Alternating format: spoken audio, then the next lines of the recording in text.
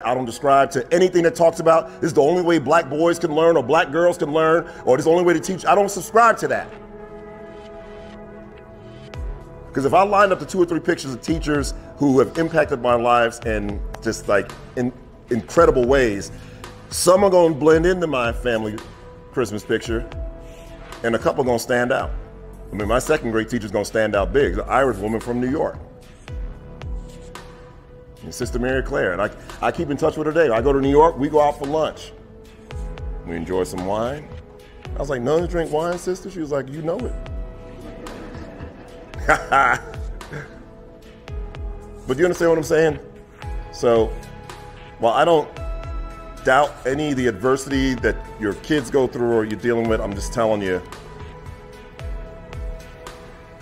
their circumstances aren't why they're going to succeed or fail.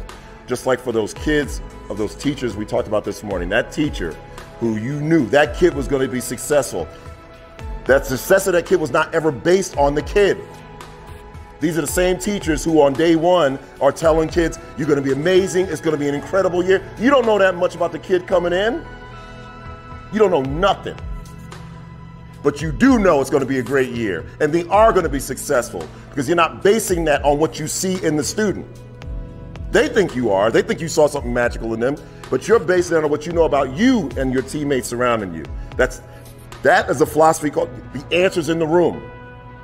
And that's what this work has to be about.